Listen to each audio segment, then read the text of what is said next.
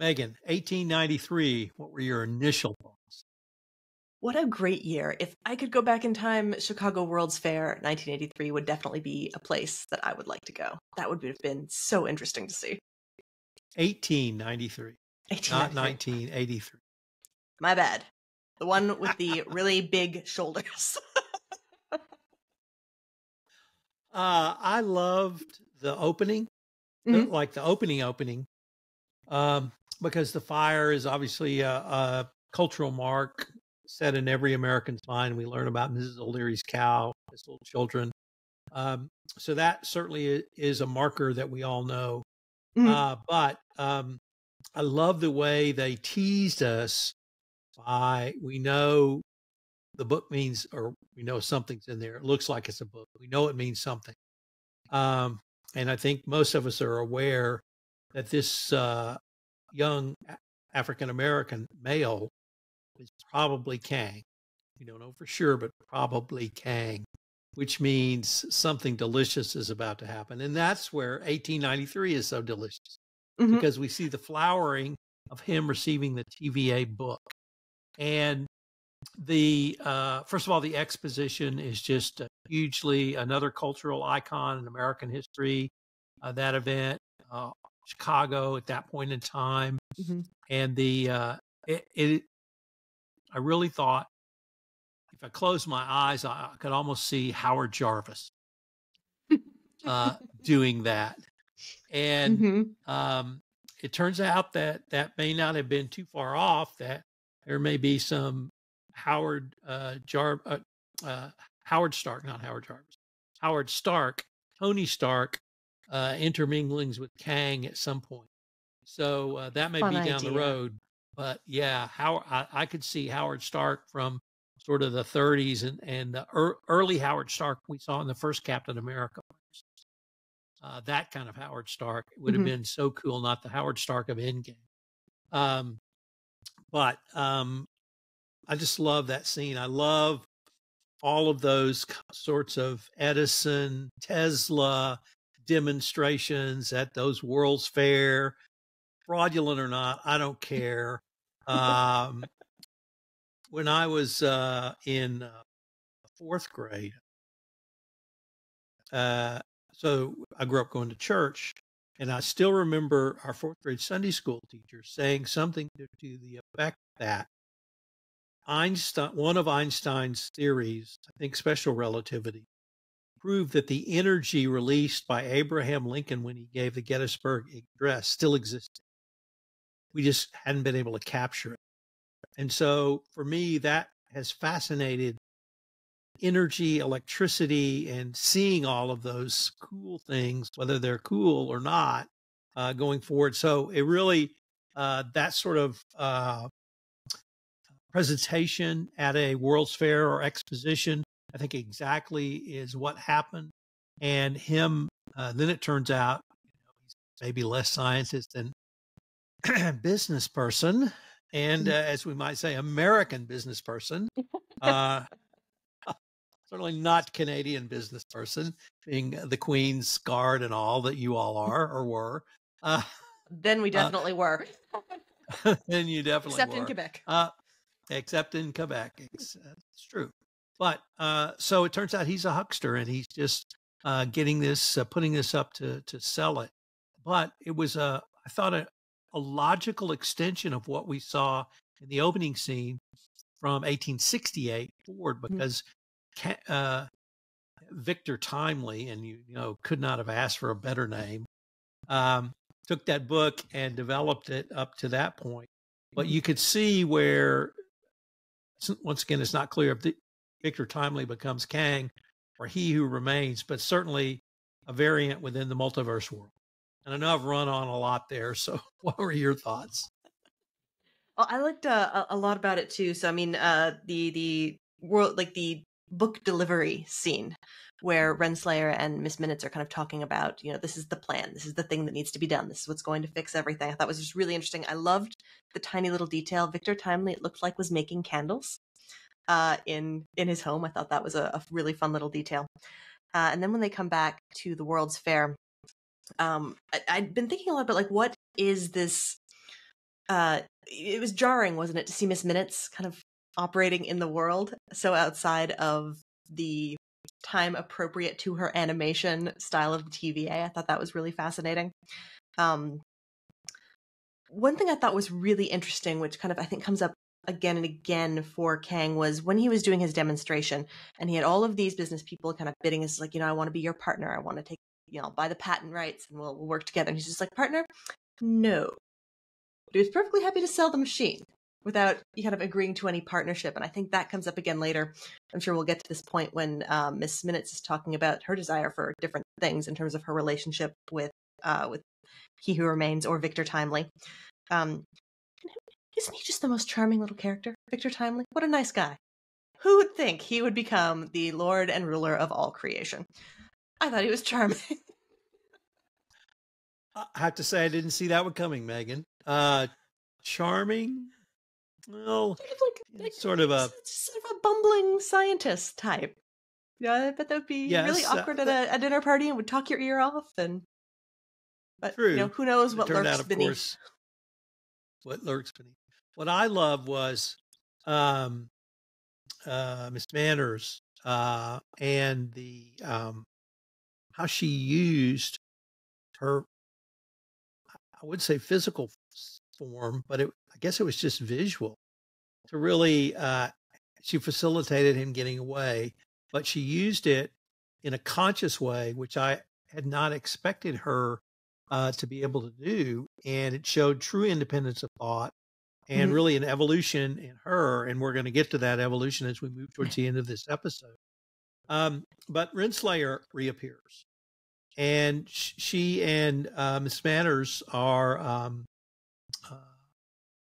trying to get Timely / Kang back to the TVA.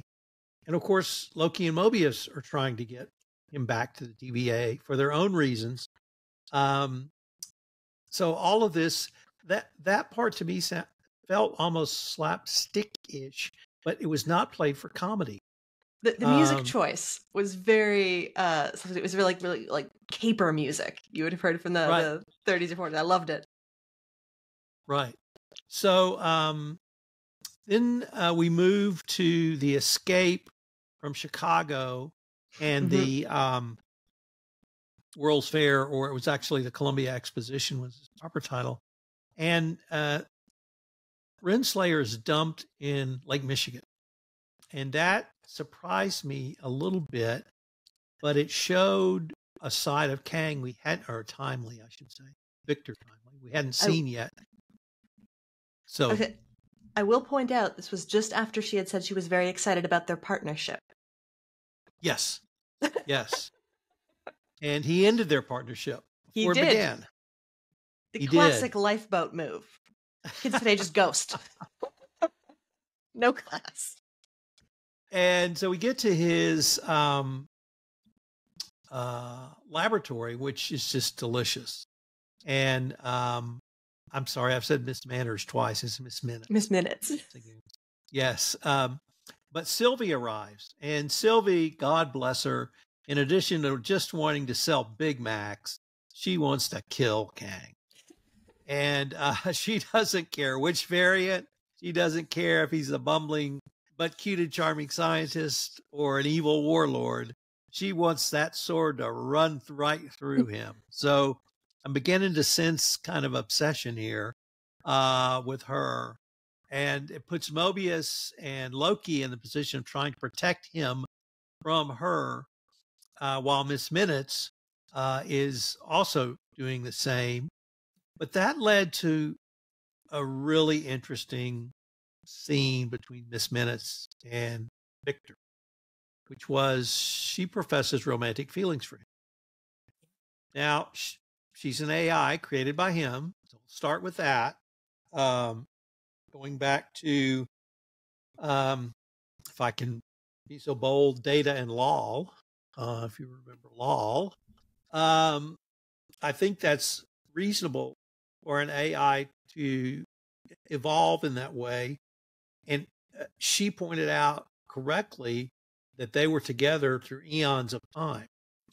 And So I thought that was a really interesting little twist that they would have, basically, I always go back to what do I think of the computer who wants to become a person? Well, it's Pinocchio. Well, she's a girl, not a boy, but she wants to become human so she can experience human love. And I think that's where this is going. Even if you don't believe that, she professes romantic feelings for him. He doesn't seem to me to be one who really has romantic partners of any sort, just like he doesn't have business partners. So she may be barking up a tree there, but what was your thoughts around that? Really interesting to kind of just thinking about Miss Minutes and her desire for a body so specifically. And that was how kind of one thing, she had this huge power, massive computational ability, but couldn't have any kind of physical sensation of being in a body. And I wonder how much she conflated the desire for that with the desire for romantic love. And I wonder kind of how those things were addressed. I thought that was really, really interesting. And I think, anyone who gets too close or asks too much of He Who Remains is going to quickly be, if not eliminated or dispatched, at least put out of the way, where they can no longer be causing any trouble or difficulty. There's the underlying ego there, I guess, is what is required to become Lord and Master of all of time. Yes. And he turns off Miss Minutes, and then Sylvie allows Loki and Mobius to take Timely back to TVA. In an interesting move, she sends Renslayer to the Citadel at the end of time with Miss Manners. God, Minutes. I'm sorry, Miss Minutes. And they see He Who Remains, the King corpse, as Miss Minutes lays the foundation for something I think is going to be delicious, which is she knows a secret about Renslayer. You may know the answer to that. I don't at this point, but I just loved that as well. In addition to now we have him back at the TVA, and who knows what havoc he will wreak. I thought it was kind of one thing that was a bit of a question for me in the episode is I guess Sylvie must not have known that Renslayer had a tempad with Miss Minutes access, because otherwise sending her to the Citadel at the end of time was a rather ineffective final solution for her because she can just go back to the TVA. But no, I agree with you, and I won't spoil the delicious information that will make Renslayer very, very angry that we were teased with at the end of the episode. I thought kind of everyone's kind of shifting motivation throughout this episode was really interesting. So you've got Mobius and Loki, who need the time aura of Victor Timely in order to fix the time loom to save the multiple timelines. You've got Renslayer and Miss Minutes, who had been working so hard to try and get the sacred timeline reestablished under control of He Who Remains. And then you've got Victor Timely, kind of the original, He Who Remains before he remained. So that sounds just really, and he just wanted to make some money. He just wanted to make a buck. Well, I think you hit it on the head and crystallized my thinking. This was a caper show. It was a caper episode. And it was a caper episode. And great costumes. Certainly the costumes, the period piece, the bumbling scientist, the chase by the bad guys / robber barons, the Miss Minutes using her visual form to scare people off, the escape, and then to look sexy as a cartoon. A little weird. Well, I didn't find it weird at all. But I'm a boy, so you can just chalk it up to that. But yeah, it was a great caper. It had so many different elements that were touched on and so much fun. We saw some great banter with Loki and Mobius again. There's a real chemistry between those two actors that I've really enjoyed. I'm beginning to sense a chemistry. I don't want to say an inverse chemistry, but I mean a chemistry with Sylvie recognizing her single-minded focus that she wants to kill Kang. And that it's like, oh, she's back. No, no, no, no, no. Little sister, don't do this. You're going to get in solid trouble. So, I really enjoyed this she episode. didn't. Yeah, she let him go with Mobius and Loki. So yeah. So all in all, for me, just a ton of fun. I agree. And whether you call it Back to the Future Loki, or whether you call it the Loki Caper episode, or something else, I highly recommend. Final thoughts, Megan? No, I think you just about covered everything. This is a good one, and I'm really excited to talk about episode 4. Well, I am Tom Fox. I'm Megan Dougherty. See you next time. This is Tom Fox again. Thank you so much for listening to this episode of Because That's What Heroes Do. If you've enjoyed this episode, I hope you'll subscribe, rate, and review wherever great podcasts are listened to. Because That's What Heroes Do is now the award-winning Because That's What Heroes Do, having been awarded a Communicators Award for Outstanding Podcast in Current Events. I hope you'll join Megan and I again next time where we take up Loki Season 2, Episode 4. We look forward to visiting with you again.